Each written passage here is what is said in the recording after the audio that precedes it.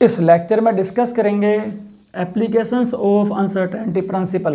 But last lectures में हम explain कर चुके हैं uncertainty principle and experimental verification of uncertainty principle. अगर आपने लास्ट लेक्चर्स नहीं देखे हैं तो पहले उनको देखिए।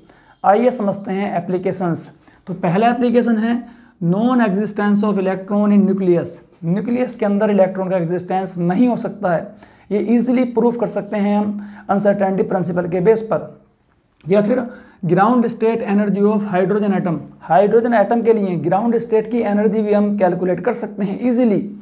या फिर ground state energy of harmonic oscillator. Harmonic oscillator के लिए भी ग्राउंड स्टेट की एनर्जी इजीली कैलकुलेट कर सकते हैं। या फिर natural width of spectral lines. Spectral line की स्वाभाविक या नेचुरल विड्थ क्या होती है, इसको भी हम इजीली कैलकुलेट कर सकते हैं। तो इस लेक्चर में हम फर्स्ट एप्लीकेशन डिस्कस करेंगे non existence of electron in nucleus. तो हम जानते हैं अनसर्टेनिटी प्रिंसिपल होता है डेल एक्स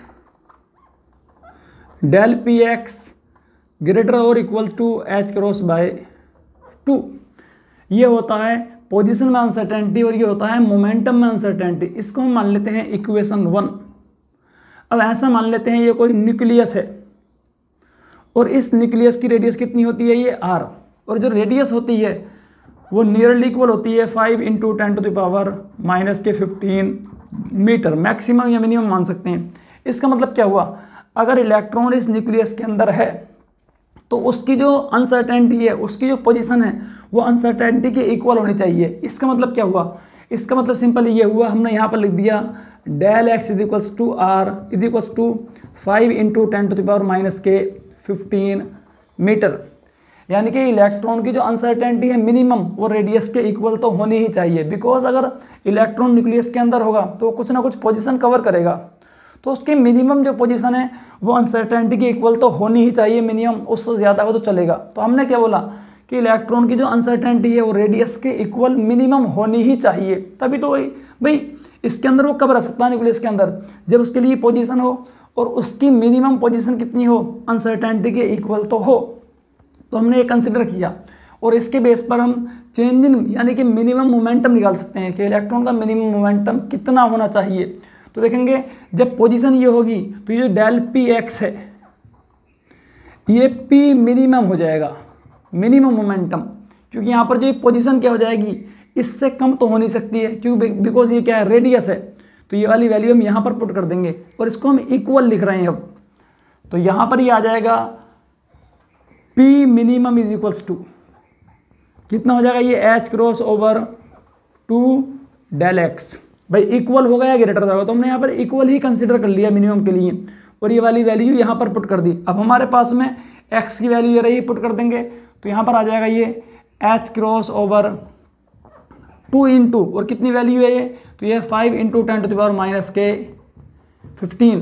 अब हम जानते हैं h× की वैल्यू होती है 1.054 × 10⁻⁻34 जूल सेकेंड। ये वाली वैल्यू यहाँ पर पुट कर देंगे 1.054 × 10⁻⁻34 ओवर यहाँ पर कितना हो जाएगा, ये 10, और 10 का मतलब हो जाएगा ये 10⁻⁻14। ये 10 हो गया, जिससे एक पावर कम हो जाएगी। जैसे ही हम इसको ऊपर लाएंगे तो यहाँ पर आ जाएगा ये P मिनिमम, ऊपर अगर प्लस की तो ये हो जाएगी 1.054 × 10⁻⁻20। अब आप ये क्या है, मोमेंटम है, और मोमेंटम की यूनिट होती है kg मीटर पर सेकेंड।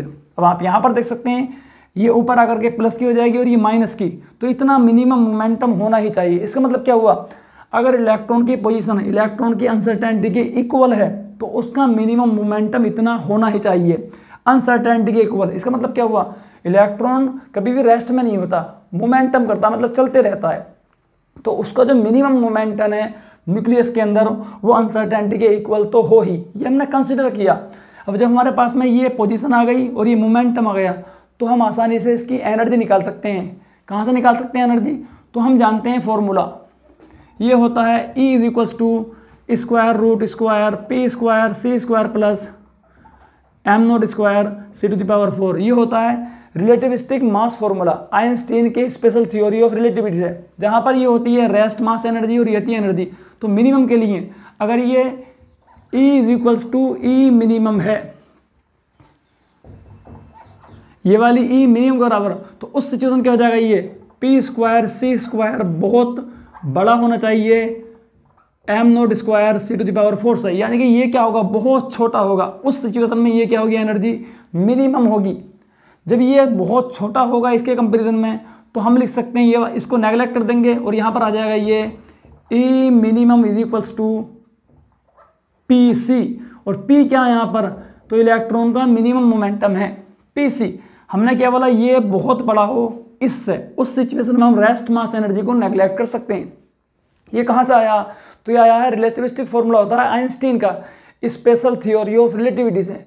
इसको हम क्यों यूज़ कर रहे हैं, बिकॉज इलेक्ट्रॉन की वेलोसिटी बहुत कम एनर्जी पर भी क्या हो जाती है, स्पीड ऑफ लाइट के इक्वल हो जाती है, तो हम डायरेक्ट एनर्जी का यूज़ नहीं कर सकते हैं। और जब भी किसी पार्टिकल की वेलोसिटी स्पीड ऑफ लाइट के आसपास होती है, उस सिचुएशन में हम स्पेशल थ्योरी ऑफ रिलेटिविटी का यूज़ करते हैं, इसलिए हम इस फॉर्मूले का यूज़ कर रहे हैं।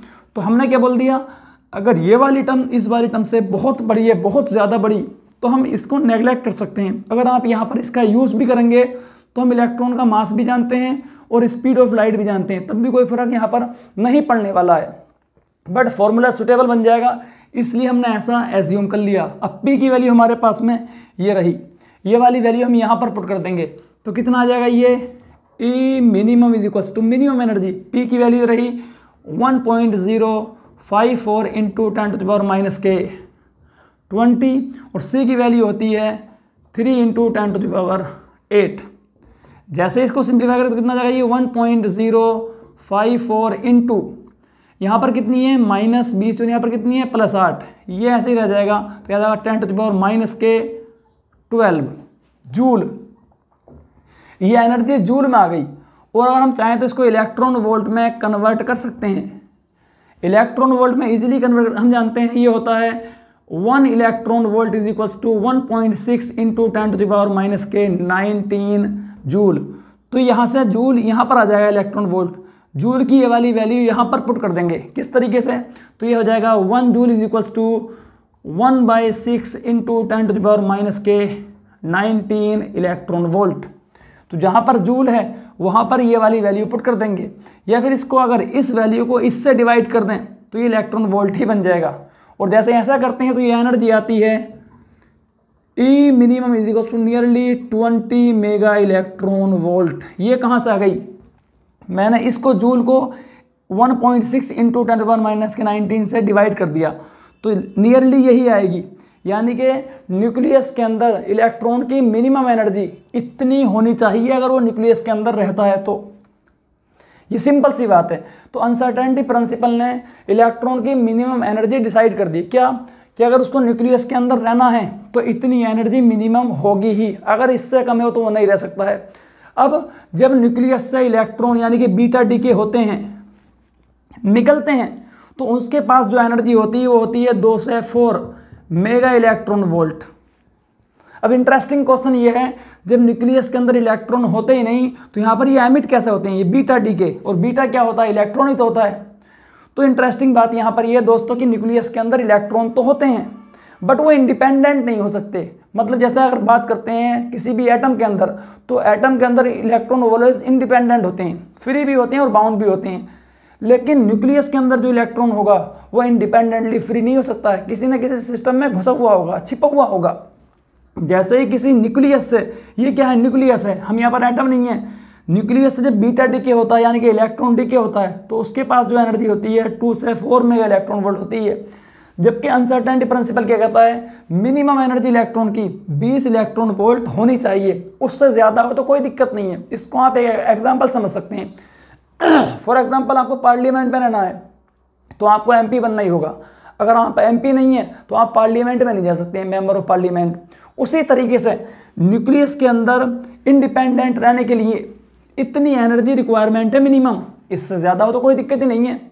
वैसे ही। लेकिन जब ये बीटा डिके होता, बीटा डिके मतलब इलेक्ट्रॉन न्यूक्लियस से बाहर आता है, तो उसके पास एनर्जी कितनी होती है 2 से 4। तो यहाँ से हमने क्या कैलकुलेशन निकाला कि न्यूक्लियस के अंदर इलेक्ट्रॉन होता तो है बट इंडिपेंडेंटली फ्री नहीं हो सकता है, वो न्यूट्रॉन प्रोटॉन के अंदर घुसा हुआ होगा, सेपरेट नहीं हो सकता है। इसलिए क्या कहते हैं, इससे ये प्रूफ होता है अनसर्टेनिटी प्रिंसिपल से कि न्यूक्लियस के अंदर इलेक्ट्रॉन का एग्जिस्टेंस नहीं होता इंडिपेंडेंटली। तो दोस्तों हम नेक्स्ट लेक्चर में डिस्कस करेंगे ground state energy of hydrogen atom, उसके बाद में नेक्स्ट। मुझे उम्मीद है आपको ये लेक्चर बहुत अच्छे से समझ में आ रहा होगा। दोस्तों अगर आपको ये लेक्चर पसंद आता है तो लाइक कर सकते हैं, और अगर पसंद नहीं आता है तो डिसलाइक ज़रूर करते जाइएगा। थैंक यू, शुक्रिया।